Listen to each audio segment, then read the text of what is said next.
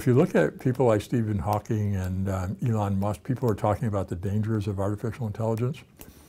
What they're talking about is that in these learning algorithms, they're now, as the computers they're teaching themselves how to write their own programs. They're teaching themselves how to identify pictures from the hundreds of millions in Google. They're doing all kinds of things to be able to teach themselves things that we used to think you have to teach a computer how to do that.